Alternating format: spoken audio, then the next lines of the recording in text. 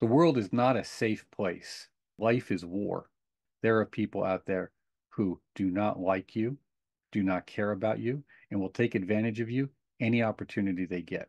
The tree of life isn't all the nice, bright stuff. There's another side that they call the Qlippoth, or the hells.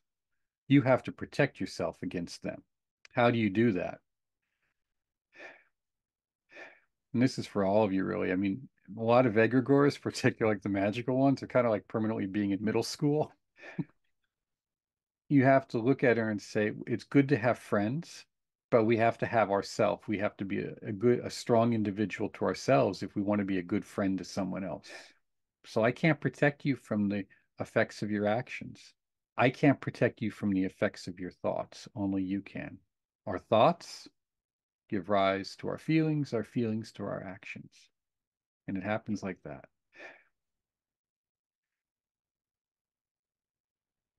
The reverse is true with what we expose ourselves to. That visual stimulation, that auditory stimulation gives rise to stimulation, thought, feeling, just like that. So you have to let her know that she has to learn to notice for herself, for herself, the situation she is in, for herself. If you develop the capacity to not be ruled by emotions, which is hard at 14, 15, 16, even into the mid 20s, emotions. It's hard, emotions. If you develop that capacity at self-reflection and pausing, then you're able to overcome your fears and overcome your anxieties and not be neurotic and all of that. Emotions.